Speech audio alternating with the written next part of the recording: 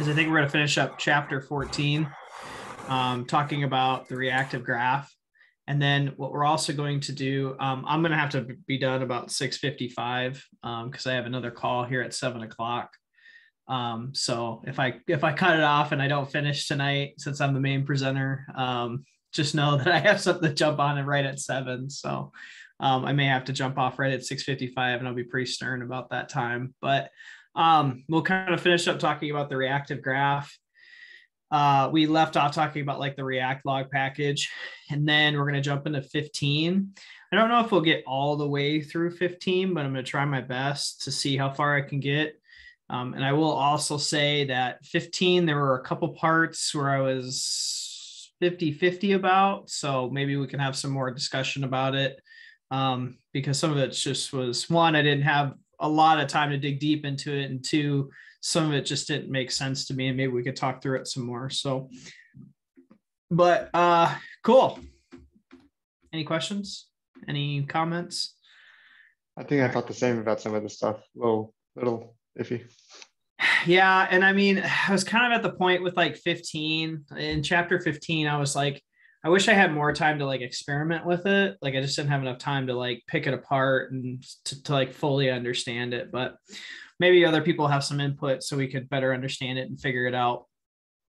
So let's start off with, let me share my screen here. I'm going to go to desktop 3. All right, can everybody see the slides for tonight? Yep. All right, cool.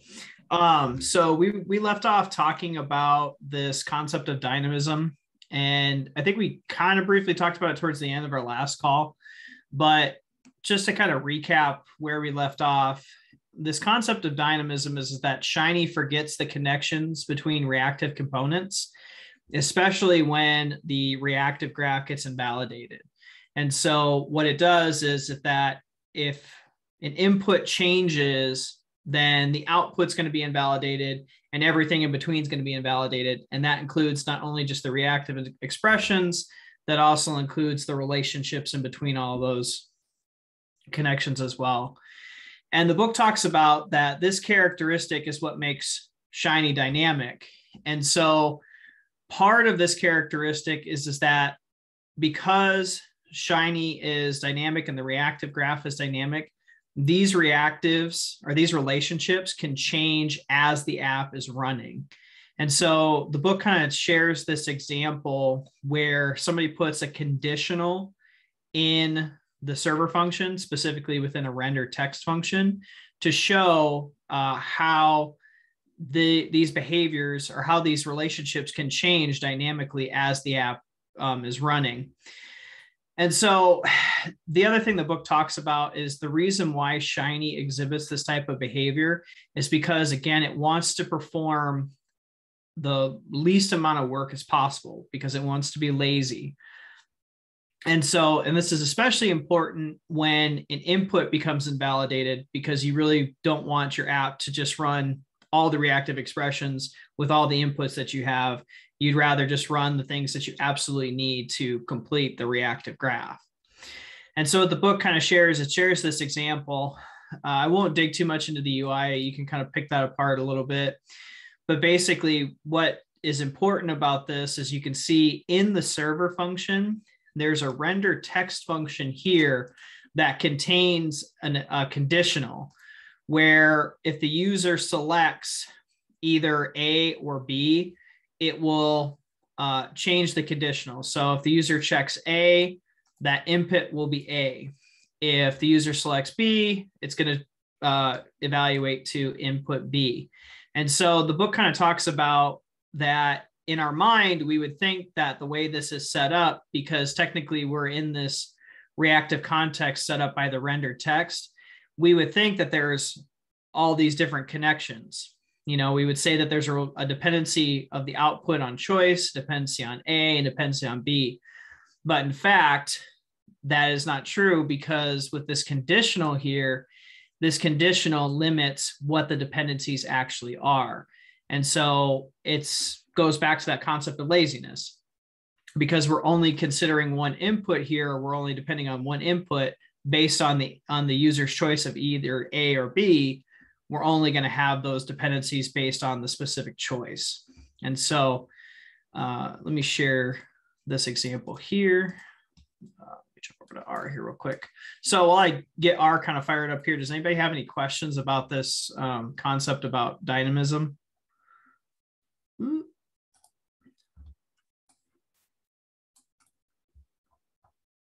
Okay, so let's run this here. Control B, run it. And then again, I'm just going to do this a couple times and I might not have the reactive log up. So I'm going to have to check. 3. No, I didn't set up the reactive log, sorry. React log, enable. We'll see. So there's the React log, and then I want to. Okay, so here's our application. So we could do the A and B input, changes a couple times because the React log is in the background recording. And so if I go and look at the React log F3, I'm doing this right, there it is. You can see that with this, it's only going to fire the specific, or it's only going to depend on the specific inputs based on that A or B choice. So if we run through step by step through the invalidation states, you can see as the user changes their inputs to B, it changes the dependency within the reactive graph. Again, going back to that concept of laziness, Shiny is only going to run what is needed. And if A is not needed in this case, it's not going to draw that dependency, or it's not going to draw that relationship within the graph. So, but going back to that concept of dynamism, you have the opportunity in your Shiny applications to do this as the app is running. And it specifically talks about it in the case of using a conditional within your like a render text function or a different type of render function or another reactive expression. The book also talks about like this minor change affects this actual dependency. Now, I wasn't 100% sure, and I'm going to open this up to the group because I'm not 100% sure why this is the case. I have an example application that's in the background, but my question is does this dependency now, or does the dependency not exist because we're not defining A and B in the reactive context? That's my thought. That's what I was thinking. So because technically we're not like selecting input A or B actually in the reactive context, that it's just going to have these dependencies already. So that was what I was thinking. I don't know. Connor says yes. Does anybody disagree with that? I do have the second I do have a second example that kind of put this in here to look at, and we can look at the reactive log to see if that's the case. But again, I was kind of like, I wasn't 100% sure. So do a couple inputs here, A, B, do function F3, control F3. So now you can see there is a dependency that's drawn between A and B regardless of the choice. So even if I go through my selections and you watch the invalidation state, it's still going to draw those dependencies. And again, I thought this was because it was outside of a reactive context where we're using those inputs.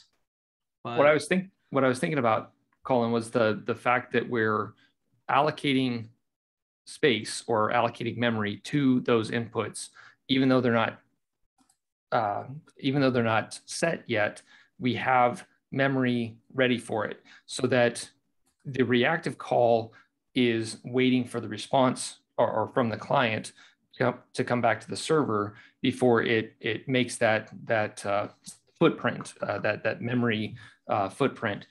In this second example, we're providing that opportunity. It just isn't called yet, so it's not reactive, I guess. It's not, you're not waiting for that reactive call to remove that dependency or remove that linkage. Does that make sense? Yeah, I think I follow in. Like what I was thinking when you were talking there is that we already have the dependency here outside of the conditional, right? We're already calling this dependency, and we're just saying define it as A and B inside of this reactive context here, and we're not even relying on this conditional anymore to call on that input. Yeah, I think it is reactive. Like it's in the reactive context still, but it's not in the conditional, which is why it's always a dependency. I bet if you move to those assignments into like assign that and then put that inside that conditional instead of A. Oh, so like take this whole statement here, A assignment operator input A, and drop it in here. Or maybe you assign, so if input choice is A, assign input A to X. If input choice is B, assign input B to X. Oh, yeah, I see. And then just print X at the end. I bet that would have it would go back to the first graph type. Oh, okay. I think I see what you're saying. Yeah. Okay, I think I see what you're saying. So like, I think I see what you're saying. So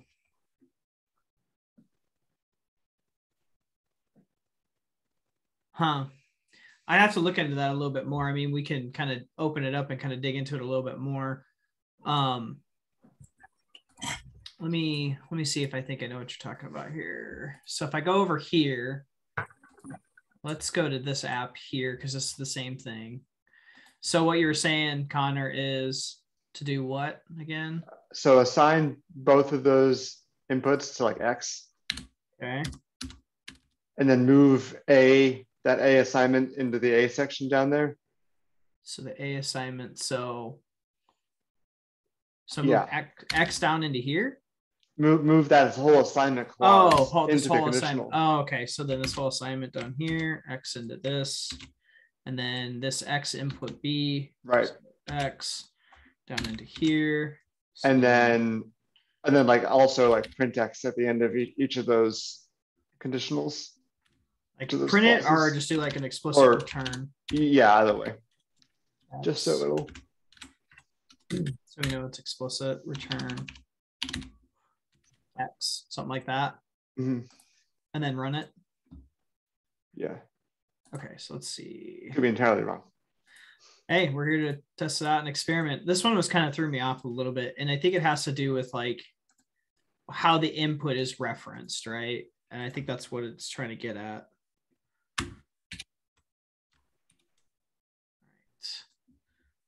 Yeah, you're right, because now it just dropped that dependency for input B, and it's based on our selection now. Yep, there it goes. And it doesn't draw the dependency between it. So Connor, are you saying that the if clause or the if logic is what is resetting your dependencies? Yes. Well, it's not resetting it. It's defining it for that one run. Okay. Like one calculation of the output. Okay. And then once that's invalidated, it just builds it from scratch again. So it never knew that it was A before, and now it's B. It just knows that it's B now. Yeah.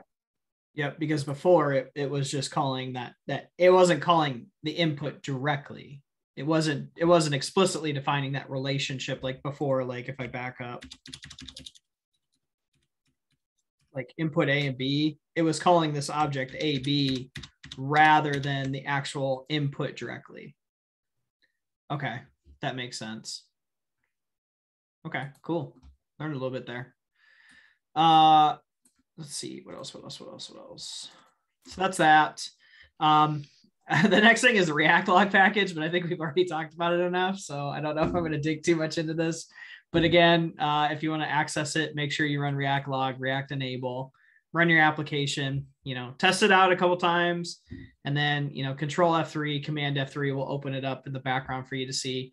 And again, the big thing about React log is remember it's recording the actual behaviors and are the actual like inputs and everything. And it's walking you through the step-by-step. So it's not just the React log, it's the actual behavior of the application and how it goes through that invalidation state and the actual validation flow. So cool. Let's see. And I think that's it. That's it for 14. So what other questions do people have? Other comments? Anything else? I was a little unclear on the React log package when I first read it, but we've done enough exercises with that.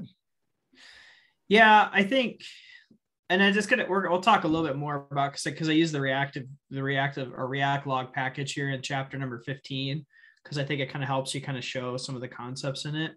But I think if you kind of just take it into the understanding that it's a recording tool and it's a visualization tool, that kind of helped me better understand it. I mean, there's probably more functionality out of it, but at this state, that's my kind of mental model of it. But cool. What other questions do people have?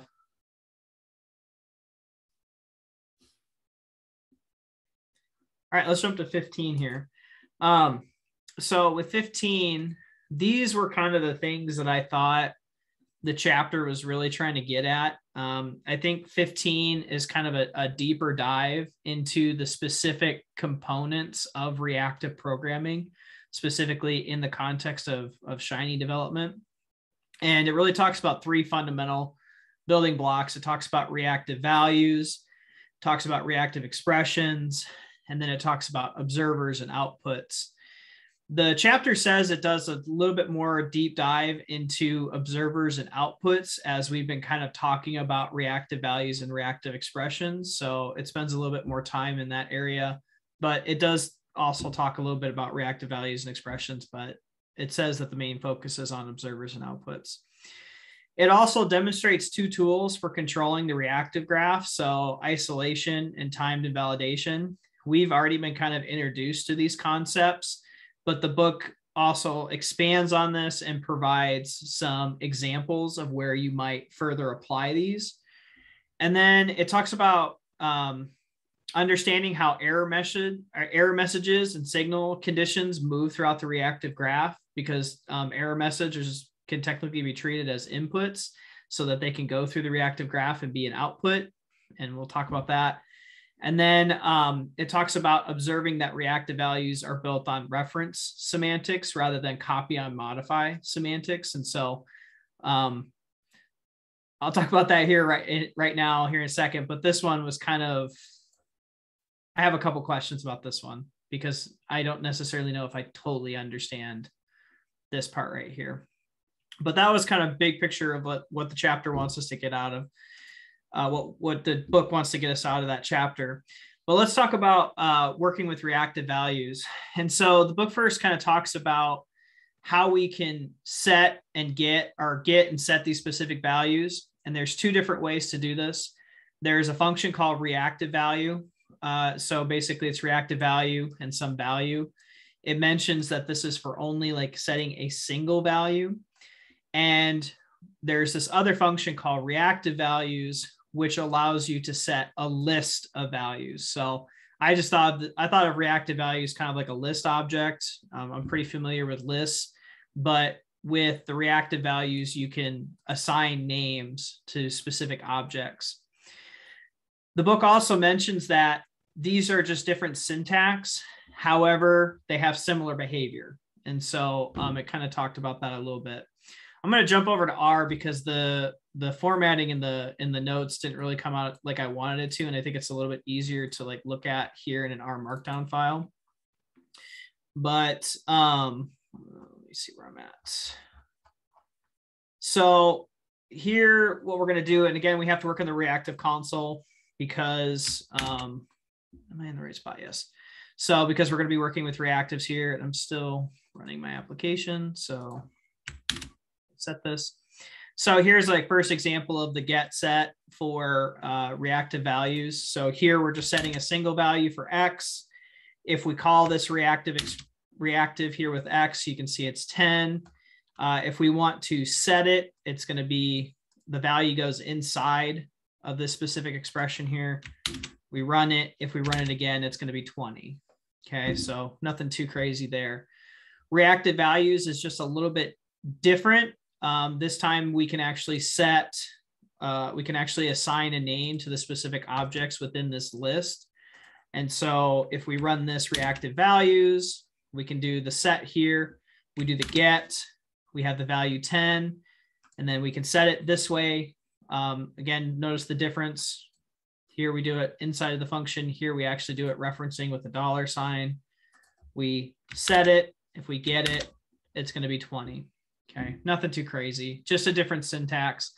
I think Hadley in the book, he says he relies more on reactive values than he does reactive val. I can't, right now in my head, I can't remember why he said he does that, but he says, you know, he advocated for reactive values over react val. But so some important things to consider about with these reactive values and reactives is that we got to remember that they're lazy. We got to remember that they're cached. So they only run when they absolutely need to. And they do that by being lazy, and they do that by caching values that have already been run. So the book then goes into this discussion about reference versus copy on modify semantics. I'm just going to straight up say that I don't necessarily know if I totally understand this concept. But it the book talks about the difference between these two different types of semantics based on how this would work in an interactive session in R. And then it talks about how it works in regards to in a reactive context and with reactives. So when you're in a type of interactive type of programming mode, it's going to follow copy on modify semantics. So if you look here, we have this value 10. We're assigning it to this name A2, A1. If we run this and we look at A1 and A2, they will both reference this value 10.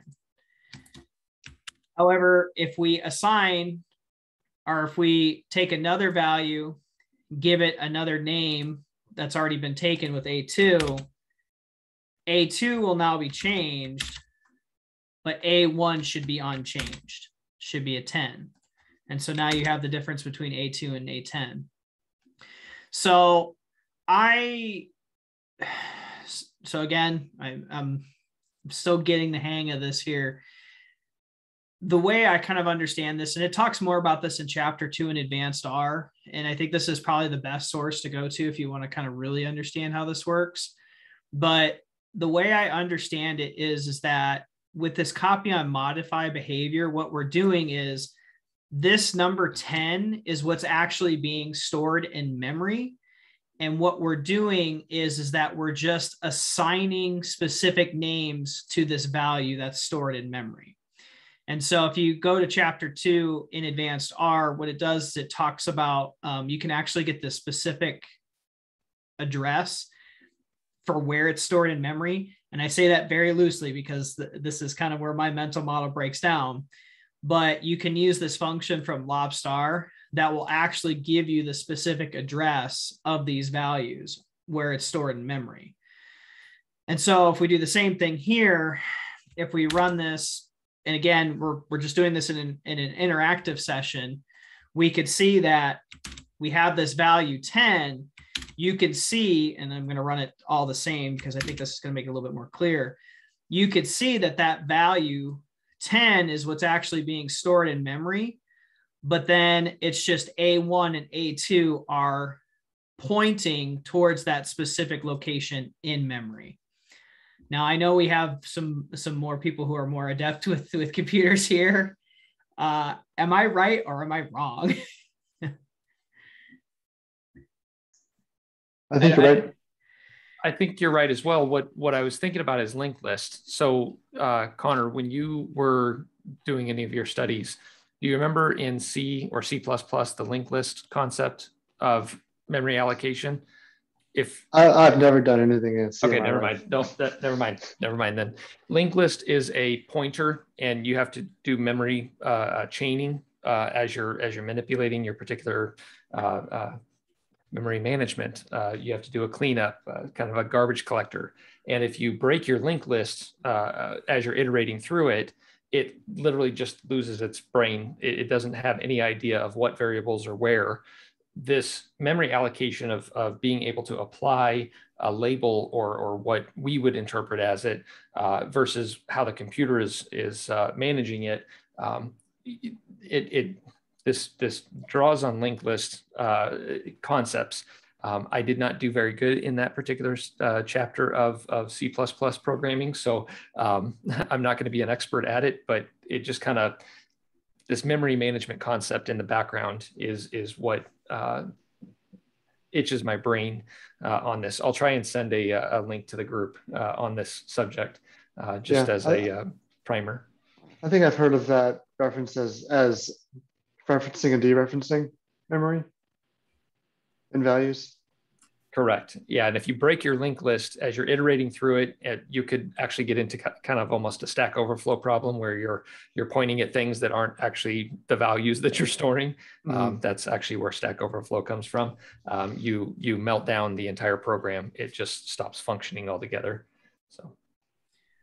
So just going back to this, and if anybody's watching this afterwards, like, I may be totally wrong. So just, I read a little bit of chapter 2 from Advanced R, and I think I know what I'm talking about, but I remember one thing about reading this is like, you're not storing value 10 in A2, A1. You're taking this value 10, and then you're giving like a name, like you're assigning a name that points at that specific thing. And so I remember that conversation, but to kind of go back to where we're going is that if we assign this new value, or we assign this value, we take this value 20 and assign this name A2 to it now, and we go through this kind of same thing of look at the memory address, what you'll see is it should be, so A1 will be unchanged. A1 is unchanged because it's 10. A2 should be 20, but then the objects should be different. Then they are different. The E8 threw me off. But if you look closely, and let me just run this again because that was kind of a bad example. You can see that now these memory addresses for the values that these names are pointing to are different. So now this is different in Shiny though. So Shiny, it follows reference semantics. So with reference semantics, what it's going to say is basically we're going to follow the same thing, but we're going to do reactive values. We're going to have reactive values. We're going to have this value of X. We're going to take this value 10, assign it to X, put it or assign these names B2, B1 to it. We run this. We do the same thing. I don't know if this is exactly true. So someone tell me if I'm completely off base with this, but I tried to walk through the same thing, you know, objects wise, and looking at the memory address for it, it's the same. And now if we reassign this value 20 to it to B1X, B1X should be 20. And because we're having reference semantics, B2 should also be 20 as well. Now, again, to highlight the difference is that when we were doing the copy on modify behavior, there was no link between these. And so A2 kept pointing at that number 10. However, in a reactive context with reactive values, B1X and B2X, they change. They're almost connected. And so I thought, well, what happens if you look at the values now, once you change them? They're different though, at least in regards to the memory address for B1, B2. And I don't know if this is because we're not technically in the correct context or environment to be doing this, but this was where my kind of mental model broke down, is because the memory addresses are different, but the values are the same. I'm going to open it up to the group to say why. If anybody has any ideas.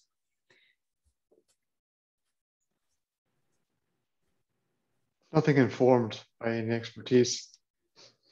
Because when I was going through this, it's like, okay, well, this should follow the same thing, right? Like if if it's true, if this, because we're changing B1 and B2 still references 20, then these should be the same memory object. It should be the same like it is up here, but it isn't. So I don't, and maybe I'm overthinking it. Maybe it's not important. Maybe the most important thing to just take into consideration is that it's going to remain 20, or at least remain that value 20, but I don't know. I'm at a loss with this one. And maybe this is one of those situations where like curiosity killed the cat.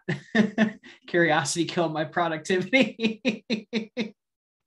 So I don't know. If somebody's watching out there and they want to explain this one to me, please do, because it wasted about 30 minutes of my time trying to figure out why this is the case. But and it could also be that you can't just do this in a reactive context. You can't use memory addresses in a reactive context too. That could be an option as well. Okay, let's get out of that rabbit hole for a while. So some of the functions that are used for this, event reactive, observe event, and then reactive timer, which we've already kind of talked about in some of the other sections of the book and in chapter 8. You can kind of dig into those a little bit more. The previous cohort, one of the exercises discussed, discussed you to kind of go through like some of the differences in syntax between reactive val and reactive values. You can look at the specific table. It kind of goes through the different differences, reactive values only for a single value, reactive values are for multiple values. How you define it is different. One's more just one single value. One's like a list. How do you get it? So with a reactive val, it's kind of like a function, but for reactive values, you have to use $sign notation. Setting is different. And the class is different too. So with reactive value, it's a reactive val, it's a reactive, it's a function, but with reactive values, it's a reactive values class. So those are the two differences from that exercise right there. The next thing that the book kind of talked about was doing kind of what we were doing before about reference semantics. I'm going to jump over to my notebook here because I think it makes a little bit more sense to look at it. The previous cohort had this example in it. It tried to do the same thing where it was taking reactive value and then it was assigning X onto Y, and then it was taking reactive value as Z. And it uses this function from prior. It's the same thing. It gives you a memory address. And so you can look at the values here. It's 1, 1, 1. But if you assign, or if you set a new value to X for X2, double check that it's 2, 1. No, it would be all 2 because they all rely on each other. So 2, 2, 2. Z is 1. Now you can start doing tests with the memory addresses. So is the memory address the same for X and Y? So here's X, here's Y. So X is 2, Y is 2. Are the addresses the same? It's true. So X, and then is 2, Z is 1. These should be different. They are. And then the initial address for X. So we have X here with the initial X address. Oops, sorry. Did run that. This should be true as well. So that's that exercise right there. I did it a little bit different, but I thought this one was a lot better because it had the specific tests within it. So I included the previous cohort's answer to it because I thought it did pretty well there. Cool. What questions do people have about the two exercise or the answers to these two exercises or other input? I would just say react. I think we lost you, Kevin.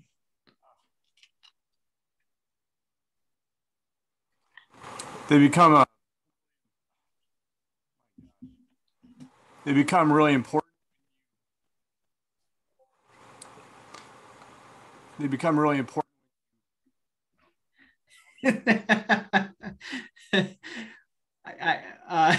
It's okay. We're not laughing at you, Kevin. It's Yeah. only the technology. Yeah.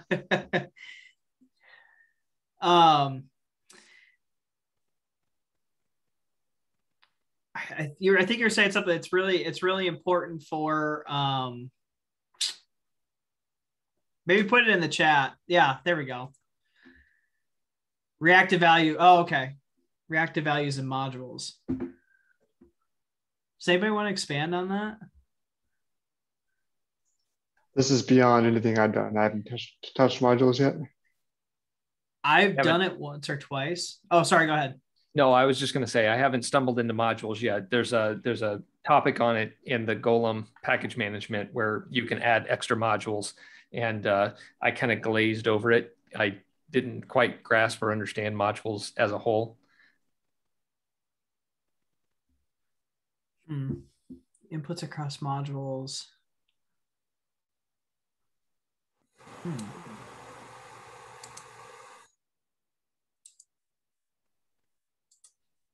might have to add more to that in the Slack, because this is interesting, because I think I know what you're trying to say, but I don't use modules too much that I could really add to it.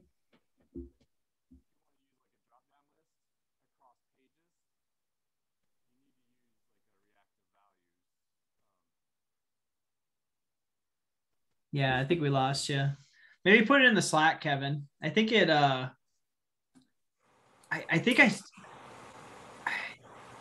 it's interesting. Yeah, drop some more in the Slack, because that's an interesting point. Because I haven't used modules enough to really like fully grasp like where reactive values might come into play, but I kind of have a semi idea of how it might. But that's an interesting point. Let's see. Reactive values exercises. Okay, so let's see. So we got that one done. So the next thing that the book kind of talks about is reactive expressions, and it brings up those two main points again, that reactive expressions are lazy and that they're cached. I think that concept has been pretty clear. It's been stated quite a bit, so it's something that we know. So what's important about this, and to show this kind of concept of that they're lazy and that they're cached, is with errors.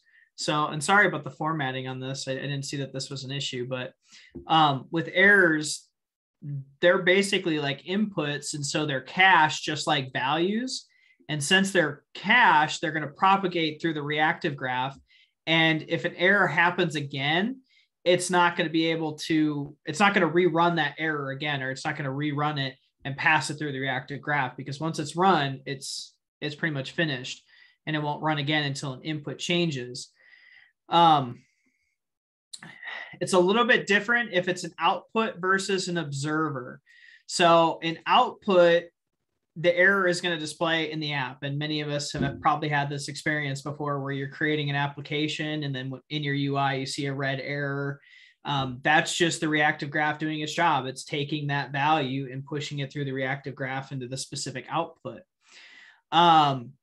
Observers are a little bit different, because we use observers for their side effects. And so with these observers, what's going to happen is it will crash the session, or it will terminate the application.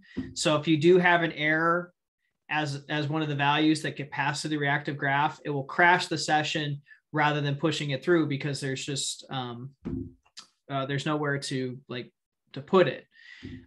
You can modify this, and I'm not real familiar with how to do this, and someone might be able to add to this, but you can use a try or a try catch to modify this behavior. That's a little bit beyond what I know how to do, but the book kind of talks about it. So a good example of this is how that caching kind of works with reactive expressions and with errors as well. It gives this example. And maybe I'll just run this in my console so we can show it here.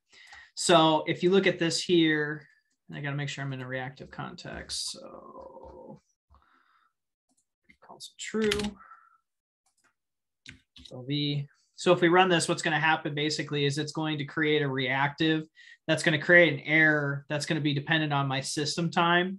So it's going to run that. And because it's ran once in the reactive context, it's going to have that cached. So even if we make it sleep and run it again, because that value's cached, it's going to be the same thing. It's going to be the same message. So error occurred. Yep. So you can see that here it is. Here's the system time, 1843. We wait 2 seconds and we run it again. We would expect that we would think that it would be 22, but because reactive expressions are lazy and then they cache their previous runs, this value doesn't change. So that's another example of why, that's another example of this characteristic of caching and not being able to,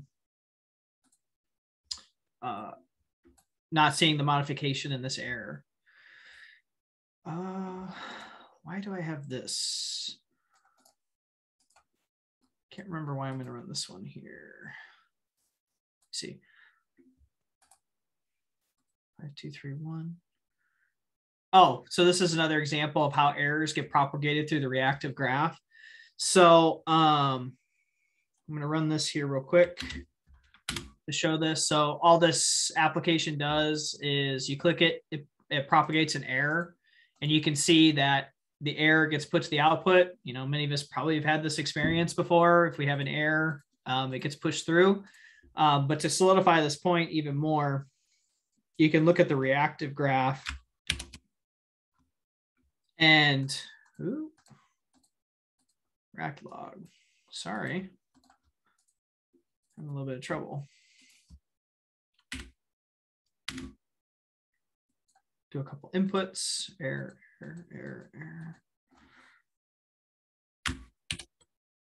What am I doing wrong here?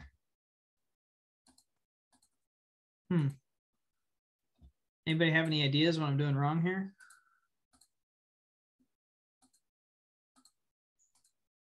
I would start a new session. Yeah, that's good. That's a good point. When in doubt, Shift Command F10, or if you're on a Mac, you can do Shift Command 0 now. I found Yeah, they that just out. changed that. Yep, so much better now, so you don't have to like modify your fingers like that. So, and then too, if you have like a Mac, you don't have, if you have the touch bar, makes it a lot better for you. So kudos for that.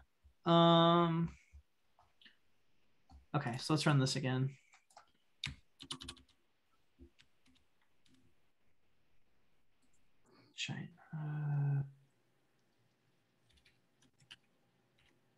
Sorry about this.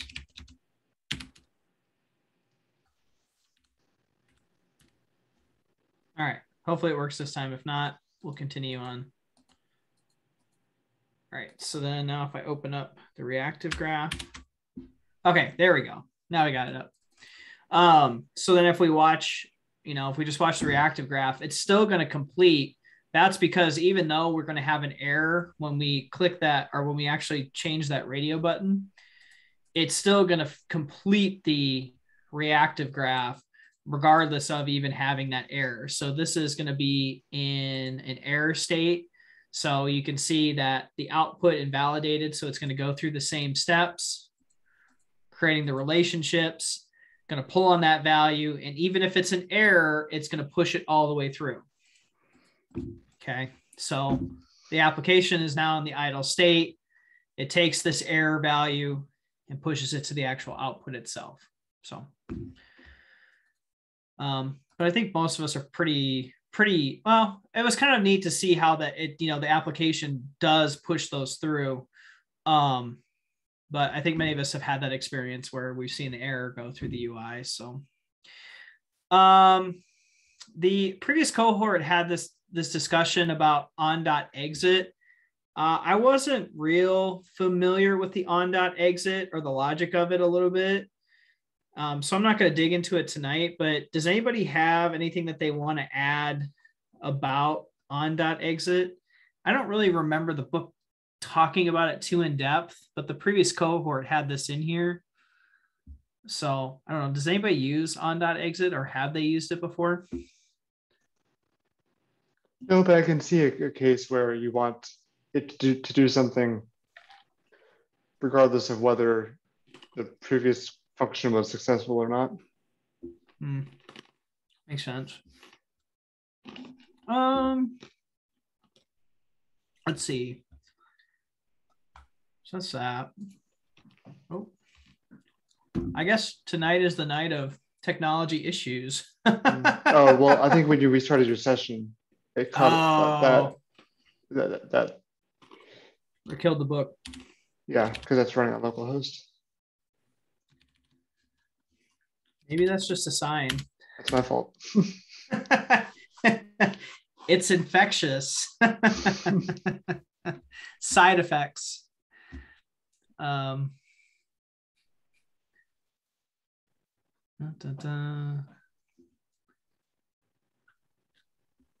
if somebody's watching this later on in the future, I'm not immune to technology issues as well. Okay, so the book's rendering right now. Let's see if I can move forward here a little bit. So while this is rendering, the book also talks about observers and outputs. And so it's been, oh, there it is. Now we're back. All right.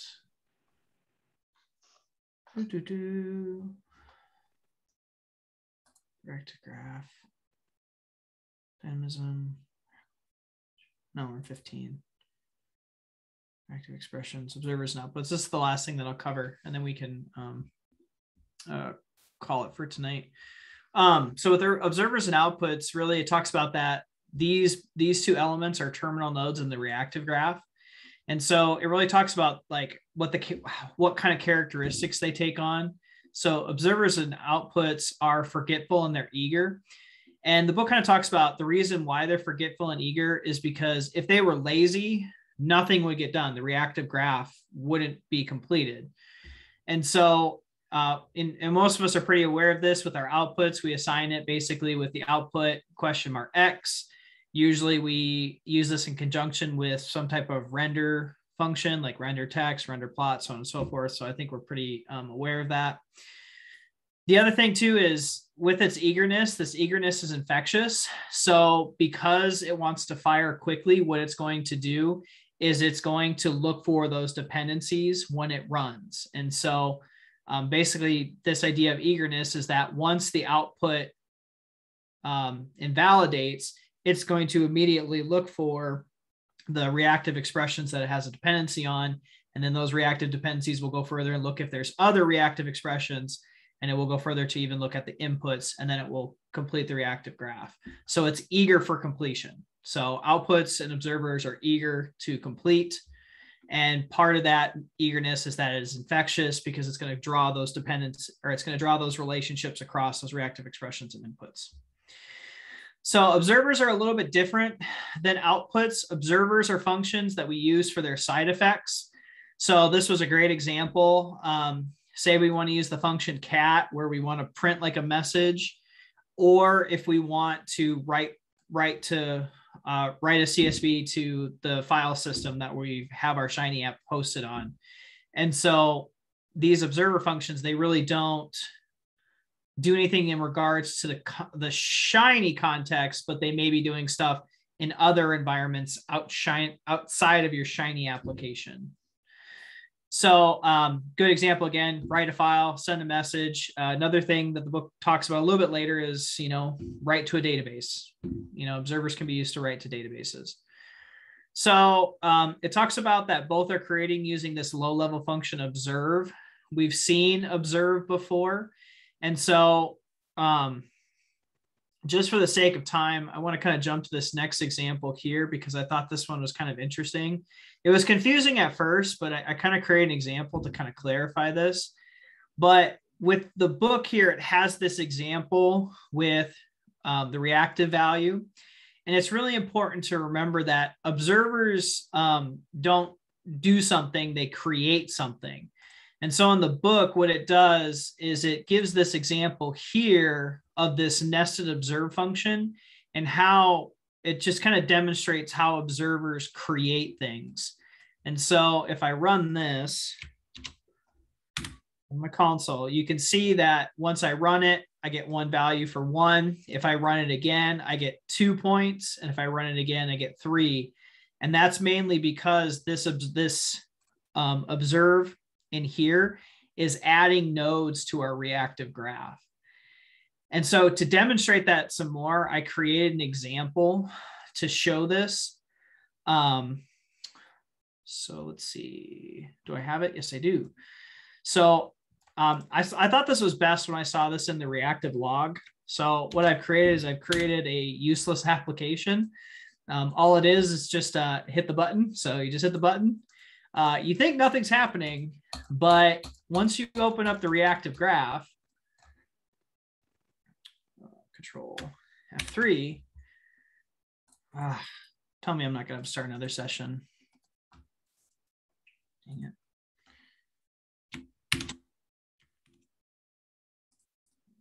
it. Run this. So this is a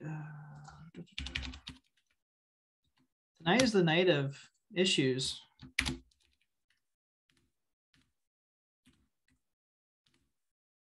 Okay, so here's my useless application.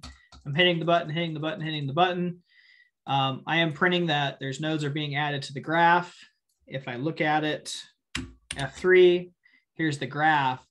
You can see that concept that observers create something, they don't do something. And so every time I hit the button, because I have that nested observe function, you can see that I'm starting to litter the reactive graph with observers. Because you have that print kind of statement in here built within the application.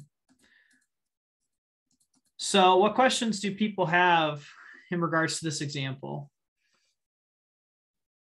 Did this clarify it? I thought this kind of clarified it for me a little bit better, because I found this example to be kind of confusing, because the 1, 2, 3 kind of threw me off. But then once you see the reactive graph, you kind of understand the concept that because we have observers create things, because we have this nested observe function, it's going to keep adding nodes to the reactive graph.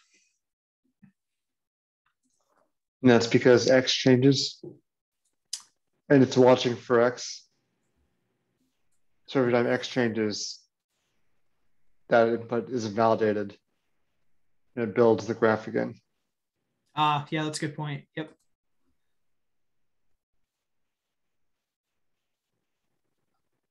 So I'm already at 6:55 and I have another call at 7 o'clock.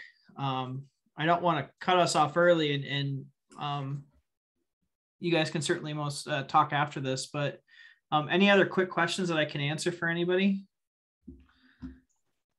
No, that was pretty good. Okay.